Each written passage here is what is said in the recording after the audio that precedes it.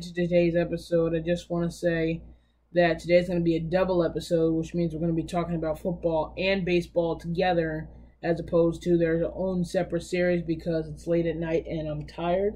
So just be aware of that. And to me, double episode means we got to do a double theme. So right after I'm done, we're going to play the extra innings theme. Let's go to that.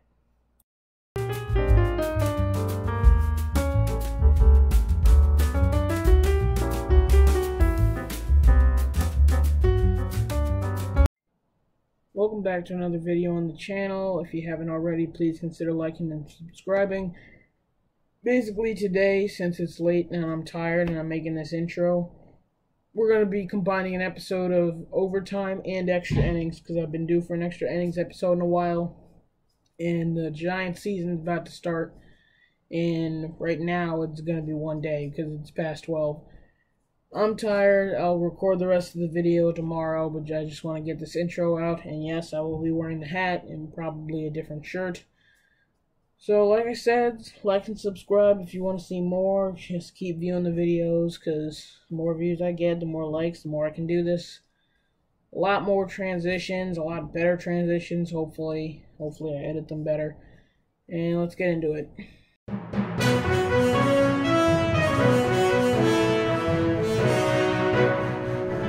Okay, I'm back after about a day's worth of time, but about a second's worth of time for you guys. Basically, I said we were going to talk about baseball and football in the same episode. I think I said that twice, 3 times, whatever. Basically, we'll start with the Giants because tomorrow they play their first Week 1 game against Tennessee. Some stuff, some news, injury news, and then we'll go into the Yankees, which I got a good bit to say about them. Alright, starting with New York. Basically, the New York Giants are... I don't really know what to think right now. I got the feeling we're going to have like a mediocre-ish season, and then we're going to finish like 8-9, 9-8.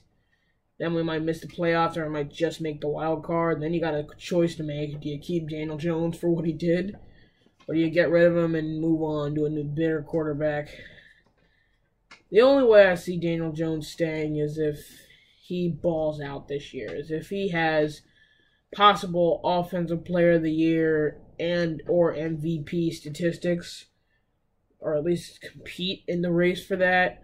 If he makes the playoffs, if he wins a few playoff games, if we get like an 11-5 record, I don't know. I guess, yeah. That's the only ways I think Jones can stay. However, he's working with the best O-line he's ever had. Probably the best receiving core he's ever had. Healthy, at least. A recovered Saquon Barkley from what I hear. I don't know what to really think about that. I feel like Barkley's in the same boat as Jones, but is a little less pressure on him because he's still Saquon Barkley. So he's not going to be bad or horrible. He'll be mediocre at best, or mediocre at worst, I should say. So Barkley's doing that, but with Jones, he's got probably the best coaching system he's ever had, the best O-line, the best running back he's had other than 2019 Barkley, a recovered 2019-ish Barkley, the best receiving core, and he's got a team to lead. And now it's, can you make the team? And I know you can make a million excuses for him, but eventually you got to show the next step in development.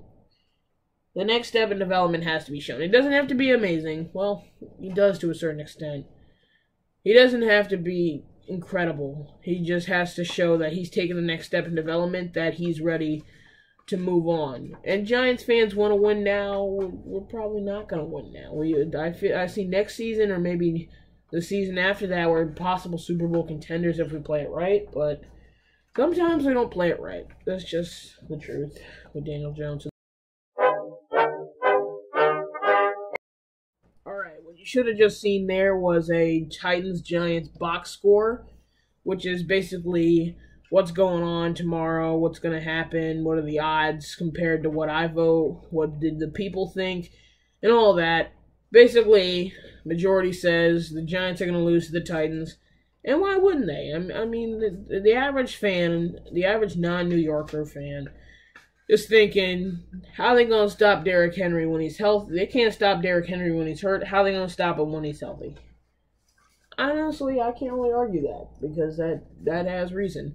Also, you got a guy like Treylon Burks who is like a worse version of Deebo Samuel. Can they stop him? I think they can stop him if they play well against him, if they cover or if they put the pressure on Tannehill. That's how they're going to beat the Titans offense. If they put the pressure on Tannehill, if they stop Derrick Henry in the run or at least hold him to gains of about 2 or 3 each time, the way they stop this Titans offense is to hold Derrick Henry serviceably and then put the pressure on Tannehill and force you to beat the Giants defense with his arm.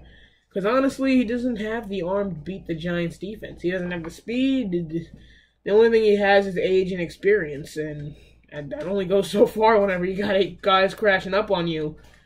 And honestly, I think the blitz is going to be a big part of our season, just not maybe now because of the next piece of information I'm about to give.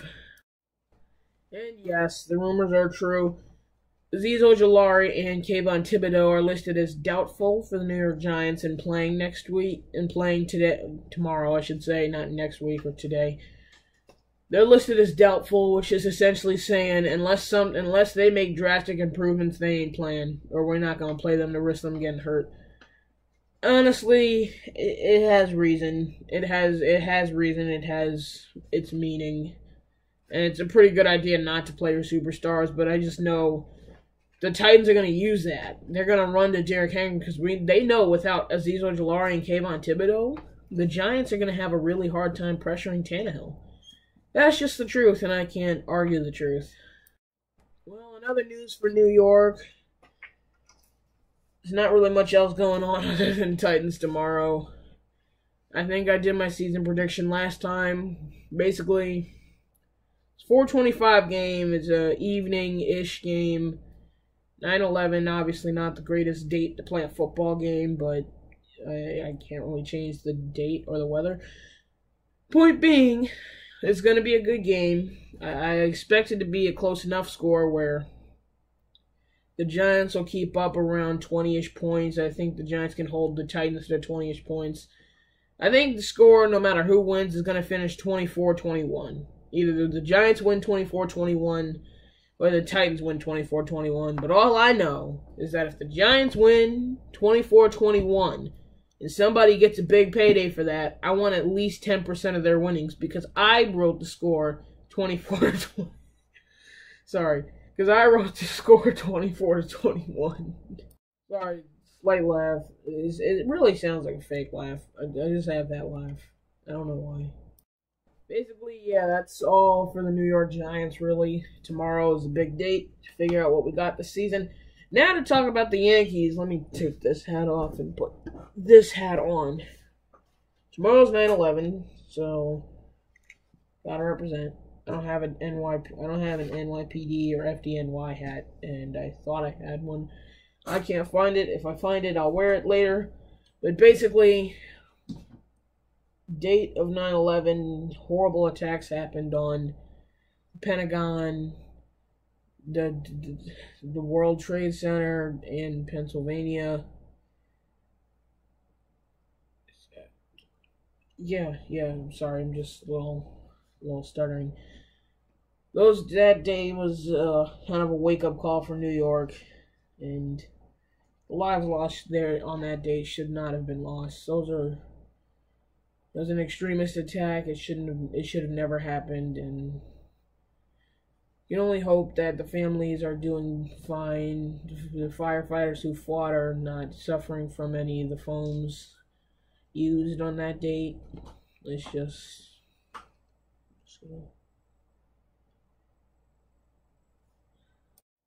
okay. It's kind of hard to talk about baseball right after talking about a subject like that, but I'm gonna try and just make that transition as not awkward as possible. Sorry. Basically, with the Yankees are still number 1, first place, as you'll see right now. Alright, I'll see what I forgot in the next cast. Let me take this hat off. That's for sports talk and baseball. put this hat back on. Hope you guys enjoyed the video. And double upload. It's going to be baseball and football. Update with the Giants and the Yankees. Most likely, sometimes I'll talk about the Jets and the Mets. You know what? Yeah, 100 likes, I'll talk about the Jets for an episode. 200, we'll talk about the Mets. 300, I'll talk about, I'll talk about the Red Sox. There you go. 300, I'll talk about how bad the Red Sox are doing. 300 likes. That's what you got to get to. Hope you guys enjoyed the video. I'll see you next time on Overtime or Extra Innings.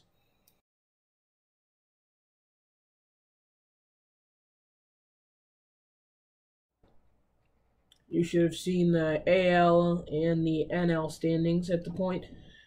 Basically, the Yankees are number 1, but they're only 3.5 games ahead of Tampa Bay, and they face Tampa Bay for the next 2 or 3 games. So, heading into the back stretch of the season, they cannot lose these games against Tampa. If they win these games, they take like a 6 or 5 game lead against Tampa, and if they start getting on like a half win streak, they'll be good.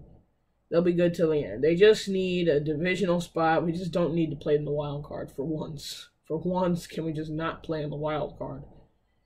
Let's not have to worry about losing in round 1. We lost in round 1 last year. That shouldn't have happened. I thought Boone was going to get fired. He didn't get fired.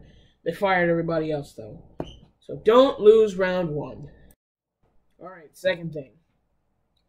The Yankees and their inability to score runs other than Judge is really not their fault. Everybody seems to find a way to get injured whenever it matters, which is a really big problem. But it seems like every time that happens every year, the rookies seem to step up until it gets to playoff time, and the other players come back. They win some games, and then they lose in the divisional or ALCS, sometimes the wild card. Basically, the point I'm making is this has been the same loop for the last like 5 years. Can we switch it up, please? Just once. Can we win a World Series? Well, just once. We won 2 World Series every decade, with the exception of the 2010, of the 2000s. Nope, the 2010s, I should say. Yeah, with the exception of the 2010s, we've won 2 Super Bowl, two World Series every year. I'm losing it. I don't know what's wrong with me. Basically, yeah, Yankees need to figure it out and figure it out quick before playoff time comes around. And about the playoffs, Aaron Judge. I don't know what this man is doing. He's obviously not on PEDs because they've tested him before. He ain't doing that. If he gets busted on PEDs, I mean, people will probably expect it at this point. Like, oh, he got to be on PEDs. But if he's not, this is record-breaking stuff we're seeing here. If he's not, I don't think he is. I think the integrity of Aaron Judge, the way he plays, the way his attitude is towards the game, I don't think he's doing that. If he gets caught, he gets caught. If he's doing it, he's doing it. There's nothing you can do about that. He already did it. But, hey, the runs counted. The runs counted for the Yankees. I don't think he's on PEDs. If he's not on PEDs, good for him. Good for him that he's heading on pace for 60-some home runs, beating Roger Maris and all that. Good for him if he's doing that. If he's not on PEDs, good for him. Come playoff, I think I heard from Fox Sports, ESPN, and a bunch of other sites that the Yankees are preparing to make a very competitive offer for Aaron Judge. I'd love to see what that offer exactly is, because if it's not something really competitive, like if it's not Trout-worthy contracts, then I don't think he's gonna resign. And now they're trying to put this on him, like he's the one who ain't want to do it. When they offer him like 200 and some teens, I mean, he's worth more than that. He is worth more than that. And I respect him trying to bet on himself, go like, I think I can play better than what you're trying to give me. So I'm going to play this year out. I'm going to see what I do. Test free agency. Then I'll probably sign back with you guys if you guys want to play. Yankees want to play? Let's see it happen. I don't know if Judge is really focused on that because the Yankees are losing. So he's probably focused on the season, which I also respect. To a certain extent, of course, because Sometimes stuff happens. Okay, there's not really much else to talk about with the Yankees or the Giants. And oh wait, nope. No. Before I forget, I've forgotten. Yep, I've forgotten. I don't know. I forgot.